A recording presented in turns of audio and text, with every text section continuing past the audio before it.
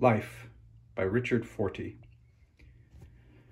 This is a book about really the rise of life on Earth, the rise and variations, the rise of variations of life on Earth for the last 3 billion years or so. This is a Folio Society edition. I read this book in paperback when it first came out. Well, maybe not when it first came out. I'm not sure if it came out in hardback and then moved to paperback, but it was a long time ago. I have notes on it from the 90s. And some of my notes, I have to say, were that I thought that he was trying a little too hard to be literary or to sound, I don't know, to use difficult language.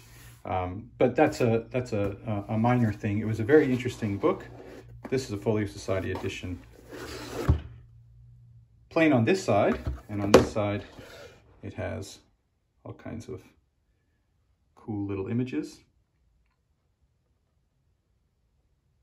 Of course, for the vast majority of Earth, life was not mammals or even animals. It's a solid, heavy, solid book of a reasonable size, fairly big even. And let's look at the spine here. It wasn't really fair of me to start in with my quibble about this book. I just remembered, yeah, there were times I put in the note going, why did he say it that way? That was a hard way to say it instead of saying it in an easy way. This book, this edition of this book is just packed with images. So and the paper itself is this sort of very, very white, smooth paper. And just lots and lots of images. So these are the stromatolites in Australia. And these are just,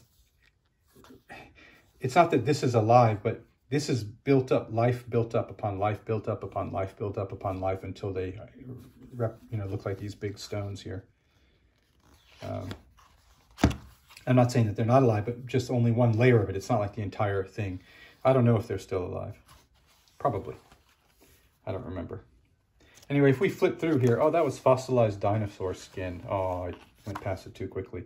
Anyway, if we flip through here, you'll see the number of images. It's just absolutely packed with images. It could be a coffee table book. It's really fascinating just to flip through it and look through the images. I can tell you the edition that I had when I first got this book was not anywhere nearly as lavish as this.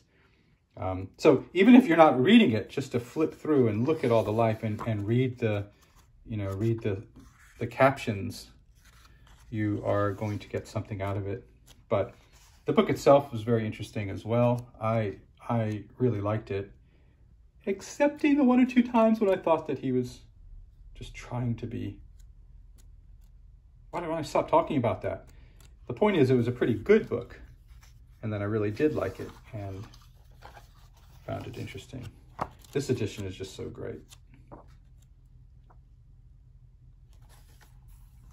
It's a little bitty fossil. Yeah. So again, it follows from the very, very beginnings of life on Earth all the way to the many different kinds of life that we have today. And let's see, this one's probably about 300 pages, 350 pages in this edition. Hey, that looks like humans, human ancestors and relatives. So nice to see a friend. All right, that's the Folio Society edition of Life by Richard Fortey.